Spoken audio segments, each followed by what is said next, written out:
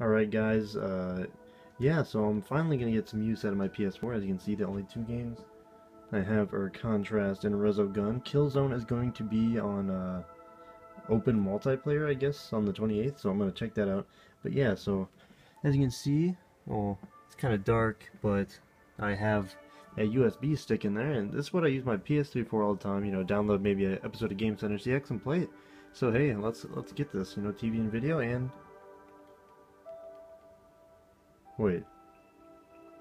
Oh yeah, that's right.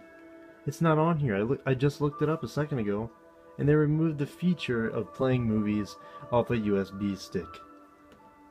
So, you know, maybe I thought, you know, this could be my Netflix, Hulu Plus USB watching device. But what's the point if I have to switch consoles every time I want to watch Netflix? I'm just going to use the PS3 again for everything. Why are you doing this, Sony? Why are you doing this?